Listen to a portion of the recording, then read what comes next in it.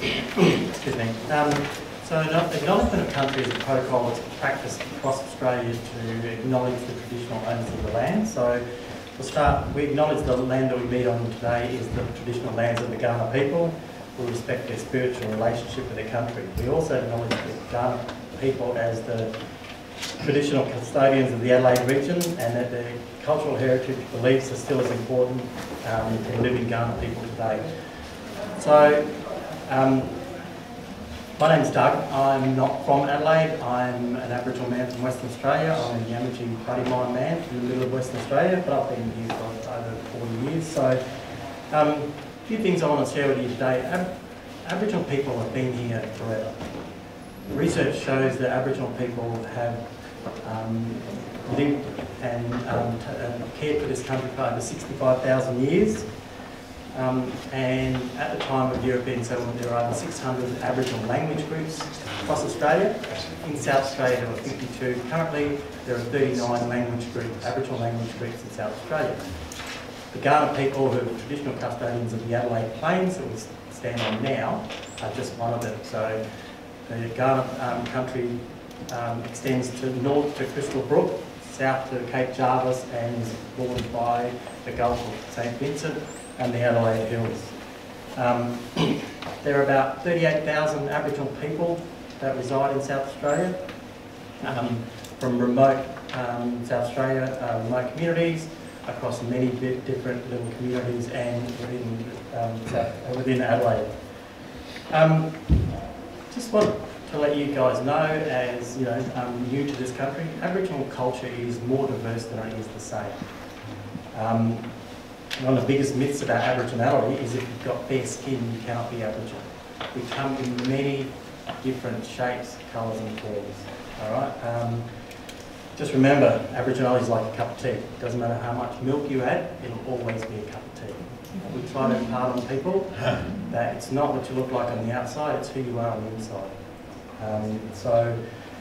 And Aboriginal people continue to have a deep connection with land and culture in many different forms, from significant cultural events, and such as Reconciliation Week, which is a big week in May that is about reconciling differences between cultures, and also NAIDOC Week, which is one of the biggest weeks on the Aboriginal calendar, which we just had last week. It's always the first week in July. So you might see down King William Street all the Aboriginal flags, which are the red, black with the yellow sun in the middle. And the Aboriginal flag that sits in Victoria Square. It's been flown continuously in Victoria Square since the 12th of July 1971. So you'll notice on all council buildings and government buildings and at the Adelaide City Council, there are three flags. We have three flags of Australia. We have the national flag, we have the Aboriginal flag, and we have the flag of the Torres Strait Islands. So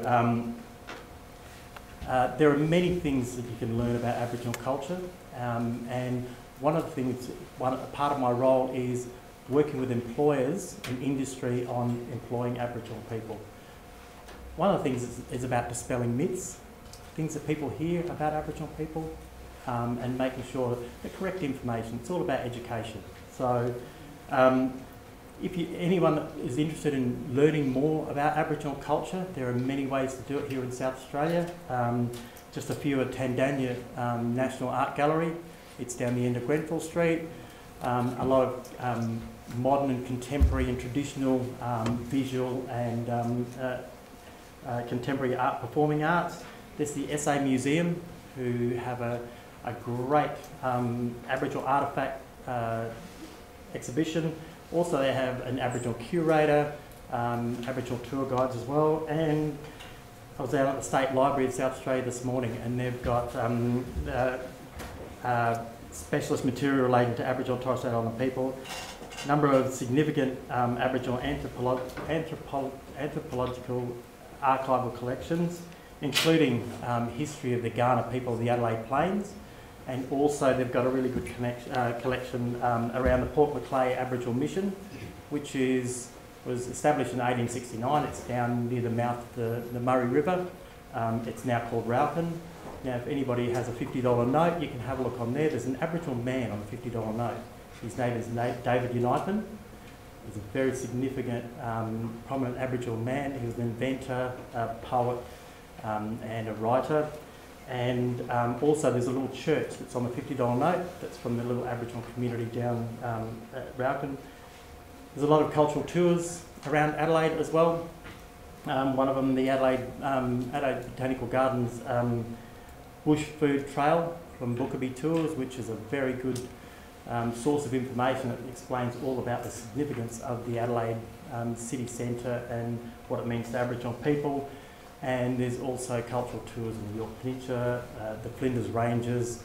I'm actually going up to Flinders Ranges tomorrow. The Wilpena Pound Resort is Aboriginal owned and run by Aboriginal people. A lot of traditional tours and trails and information.